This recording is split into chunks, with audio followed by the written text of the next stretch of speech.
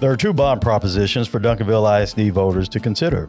Proposition A is for renovations and capital improvements, a career and tech addition at the high school, new buses, and technology infrastructure. Proposition B is to upgrade technology monitors and classrooms throughout the district.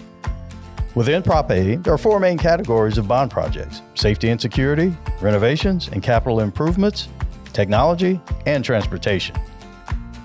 For school safety, the updates and upgrades include new security cameras, PA systems, security window film, security fencing, fire panels, fire sprinkler systems, door hardware including locks and key card access, metal detectors, and more. Major renovations will occur at the high school and at campuses with new grade alignments.